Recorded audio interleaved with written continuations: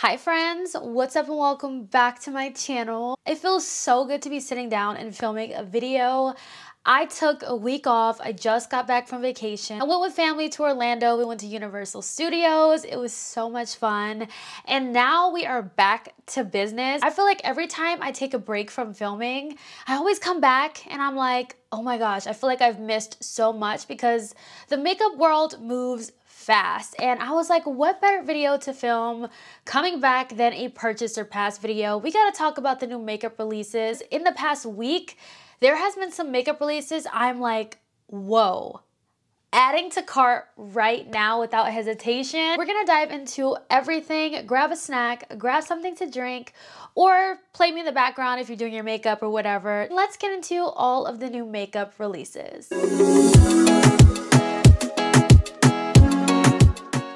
First new release we're going to talk about is from e.l.f. e.l.f. just came out with the Putty Color Correcting Eye Brightener.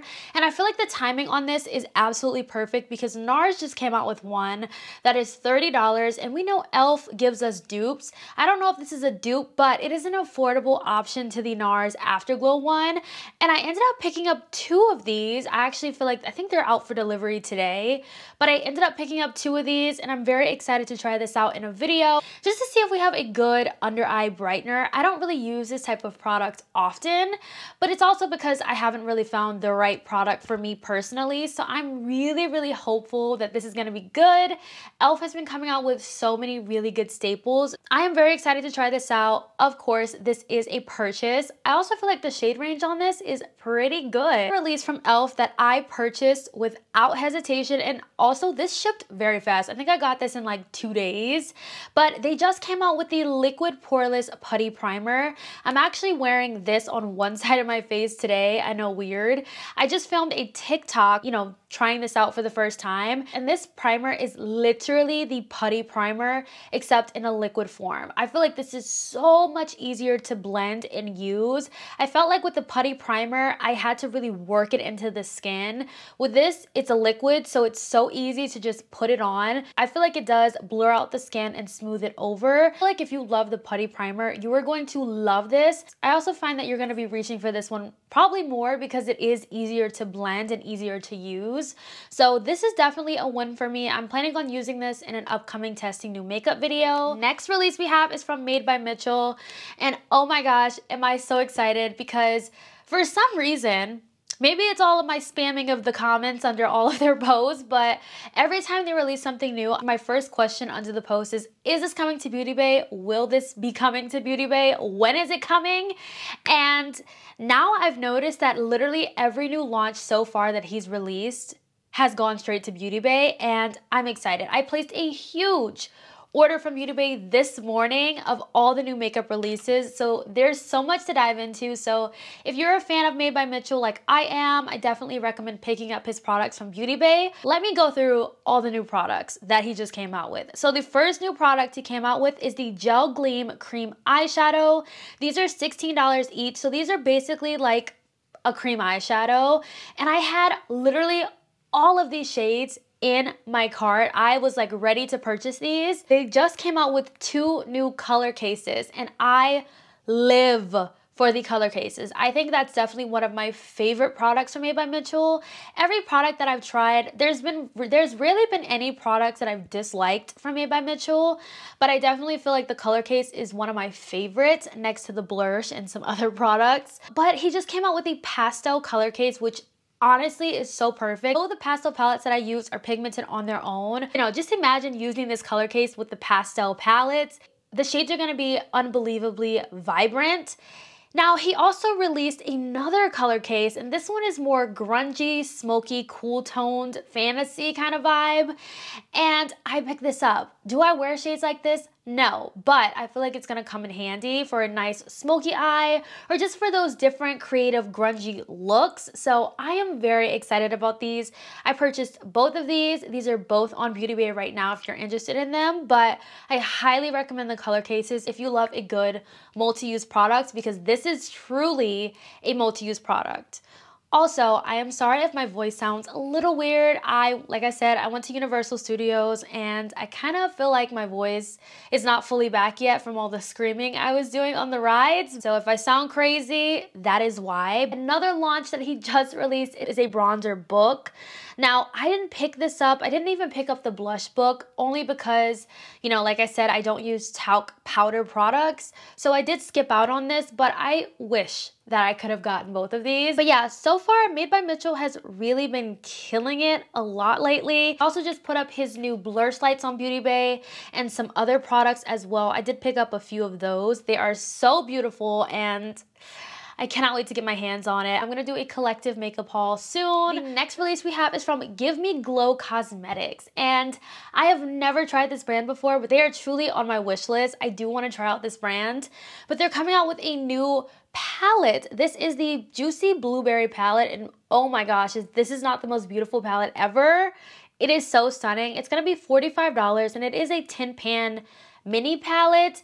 Kind of nervous about the fact that it is $45 and it's a mini palette, but they did say it's because there are 2 multi-chrome shades in here, and I do know multi-chrome shades are pretty expensive, but just wanted to show this in case you guys are a fan of Give Me Glow. I've heard you guys rave about this brand. Trust me, they are on my wish list and I have been eyeing the brand, and I may or may not pick this up. This one's gonna be a maybe for me. I need to really see the sizing of this palette to really figure out if it's gonna be worth the $45 price tag for me. Huda Beauty is coming out with color correctors. These are gonna be $29 each, and honestly, I love Huda Beauty so much. I love a lot of their releases, but I cannot see myself spending $29 on a color corrector, especially when e.l.f. has my favorite color corrector for $4. I can't see myself spending a lot of money on something I know the drugstore does really well. So I'm gonna skip out on this. There are so many new cream eyeshadow releases, and this next one is from Moira. Moira is coming out with lots of goodies. They did send over this collection to me, and I actually am wearing, you know, 3 shades, but I did top it with, you know, a shade from the new ABH Cosmos palette, and they're $7.50 each, I believe. Talk about a steal. If you love cream shadows, you have an affordable option right here. I do like them. I feel like they blend really easily. I feel like when it comes to a cream shadow, if you're not gonna set it with a powder, then I wouldn't recommend layering cream shadows on top of each other, because then it'll just pick up the product underneath. But for a nice one and done eyeshadow kind of look, perfection. It looks like Blend Bunny Cosmetics is giving us another palette, and I haven't even seen the color story. The color story hasn't even been revealed, but I'm gonna get it. I just need to have it. I absolutely love Blend Bunny's palettes. I love their formula. I love everything about the brand. So whatever this palette is gonna be, giving grunge, you know, pastel and grunge meeting together. So I don't know what it's gonna be, but just know I'm going to get it and I'm gonna review it. We're gonna try it out together on camera. So I'm very excited about this release. The next release we have is from Rem Beauty. It looks like we're getting 3 new plumping lip glosses. I've never tried their lip gloss formula. So if you have, let me know. I am gonna pass on this because this doesn't look like, I don't really need another lip gloss, you know, but I'm gonna pass on this. Let me know if you guys like this though. Next up, we have another Space Cosmic release, and this one is from Too Faced. This is the Cosmic Crush collection. We have a high pigment futuristic palette. It's very neutral with like 1 pop of color, very interesting. We also have a glossy glow highlighter. I love the theming of this palette. I love the theming of this collection, but I'm gonna skip out on this. I feel like if I had to choose between this palette and the ABH one, I would definitely choose the ABH over this one. Now, the highlighters look very interesting, but I feel like that is a product I would pick up during the next Sephora sale. I don't think I'd run out to get it, but the palette is pretty neutral with like 1 pop of color. Like there's like purple pinky color. I am gonna skip out on this collection, but let me know what you think about this collection down below. Right, let's talk about a collection that honestly, I knew it was coming, but when I saw it, I was like, whoa, this is absolutely beautiful. So Lunar Beauty and Laura Lee Los Angeles have collabed. finally, and we got a beautiful, beautiful collection. From the packaging, the aesthetic, even the color story is gorgeous. I picked up this palette with the quickness because this is such a beautiful neutral palette. I love color. You all know I love colorful shadows, but I can admire a really beautiful neutral palette. I really can, and this one is stunning. Like this, when I saw it, I was like, I got to have it. I gotta have it. I am intrigued to know, when I was watching their video, I was intrigued to know, whose formula they were using for certain things. I was like, is this Lunar Beauty's formula? Because I've tried it, but I've never tried Laura's formula before. But I kind of hope that it is Lunar Beauty. I already know that Lunar Beauty's formula is such a good formula, but I'm very excited about this palette. Let me know if you want to see a video on this palette. I didn't pick up anything else in the collection. I was gonna get the brush set, but then I saw the brush set was $70, and I was like, are you joking? For 6 brushes, $70. So I passed on that, but I really wanted it. But I ended up just getting the palette, and I'm excited about it. So let me know if you want to see a video on this palette, or if you want to see me use it in a testing new makeup video, because I could do either or. I did skip out on the blush palette. I don't really buy many blush palettes, to be honest, but half the time I can't use every single shade, so I'm just like, I don't need it, because I'm like, I can't use all of it, but it is a really beautiful blush palette, and I love how deep that it goes, so that is definitely a plus. This collection is just overall very stunning. I'm excited to play with the palette. Lab just gave us a new blush color. This is in the shade Lavender Blonde. It is a light pink purple, and I actually picked this up, and I got it. I tried it out and it did not work for me, and I was kind of disappointed. Online, it looks a lot darker than it actually is, and I was just like, it kind of was looking a little, like a tiny, tiny bit ashy on me, and I just wasn't vibing with it. I was like, I can't do it. But it is such a pretty color. I just wish that it was deeper, but then I feel like if it was deeper, then it'd end up looking like acai sky, but like not really. So I got it, but I ended up not liking the shade on me. But I love this blush formula. So that's why I picked it up without hesitation. Like if you like this blush shade, get it, try it out for yourself. The blush formula itself is beautiful. I love the formula. I just didn't love this shade on me. Next up, Danessa Myricks just came out with a Yummy Skin Soothing Serum Skin Tint Foundation. Now I was gonna pick this up, but then I really thought about it. I don't like radiant foundations. After trying the Dior and really vibing with my matte finish foundations, I like the fact that I start off with a matte base and then I go on with products to make it glowy or dewy looking. I feel like it just ends up being better than starting off with a complete radiant, like a radiant glowy base starting off. So I am a matte finish kind of girl. I've decided that's my preferred finish. So I skipped out on this. I would love to see more oily skin products, to be honest. I feel like Danessa herself has, I think she said she's had like oily or combo skin. So I'd love for her to create a base product for oily skin or combo skin, because I feel like she already came out with the Yummy Skin, another Yummy Skin foundation maybe, and now she's doing a tint. So I would love to see her do something more, oily skin friendly when it comes to a base product. So I am gonna pass on this, but let me know if you like it. Let me know your thoughts. Let me know if it's super, super radiant, because if it's something I can work with, then I'd be down to try it. We have a Rare Beauty packaging dupe. Hard Candy just came out with a new lip oil. These are $8 each, and by first glance, I swear I thought this was Rare Beauty. Like I did. Now, why would they take their packaging? Like, they know what they were doing. I think they knew what they were doing. I don't know. I would have tried this, but I feel like Hard Candy, I just wouldn't go out of my way to order from their website.